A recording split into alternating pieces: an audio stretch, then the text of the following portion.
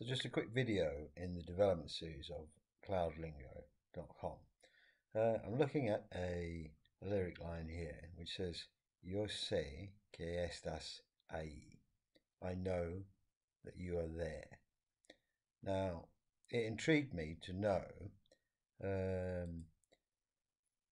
that the verb sé, which I've only ever come across in this form, yo sé, so the first person present indicative sense, meaning I know. But if I look up here in the verb search, I can see that here's my first person singular indicative present tense sense of saber, to know, meaning I know, but there is also a second person singular imperative affirmative in the tuteo Spanish mainland type, and I was because this is it's written the same, so we need to be able to disambiguate them. Now,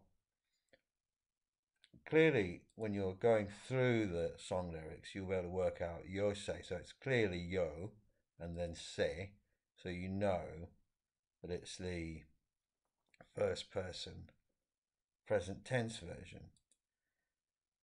But then I wanted to know if I could find a version in the imperative form.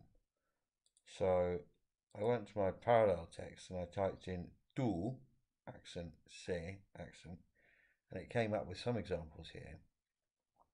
So because this sé is actually a conjugation of the verb ser, to be, it's used when we would say you be nobody. So tú sé, you be invisible, and so on. So if I just take this sentence here, so if I go to the Stanford, which is the way that CloudLingo is currently doing the NPL, you can see it's VMIP 000, which is the present indicative. So if I was to put in here tú sé, which is now the second person affirmative imperative, then you would expect to see a different code, but it doesn't. It can't distinguish between the two. So I thought I'd check that with Google, their version of natural language, and you'll see that here is the yo sé que estás ahí, and it's correctly saying it's the saber verb conjugation in the first person singular. But now, if I put in this other example,